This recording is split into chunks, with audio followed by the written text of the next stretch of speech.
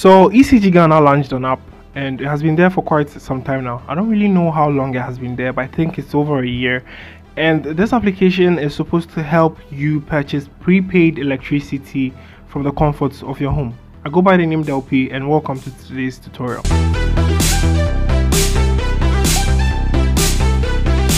In today's video, before I talk about today's video, let's subscribe now. Okay, so just subscribe if you haven't. If you're new to the channel, please make it a point to subscribe, leave a like on the video.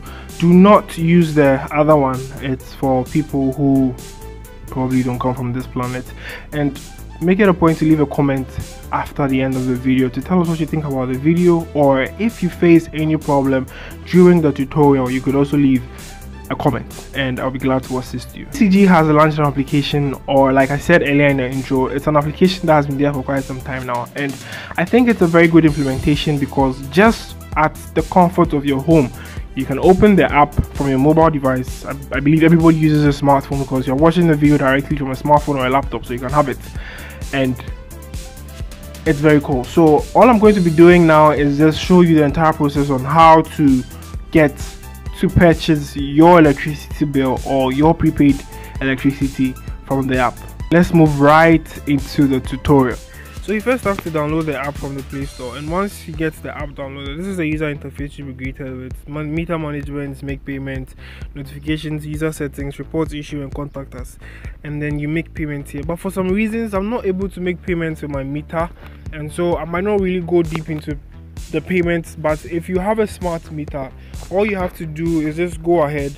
They ask you to add your meter number here, and then you just add it. Once you add it, you'll be asked to just purchase via your MTN mobile money account. When you enter your MTN mobile money number or your Airtel Tigo number or your Vodafone cash number, it will just go ahead, make the transaction, and ask you to input your PIN. So once you input your PIN, you just confirm it, and then you enter the amount. Then they'll go ahead to do the transactions, come back, and then ask you for your PIN to confirm the transaction. Then once it's confirmed, all you have to do is to just accept, and then you realize your bill would have been paid. Okay, so that was it. I believe it was short and precise, and I hope to catch you guys in another one. Please make sure to stay safe, and please do not go out if you don't have to, and use your nose masks, your hand sanitizers, and wear gloves where necessary.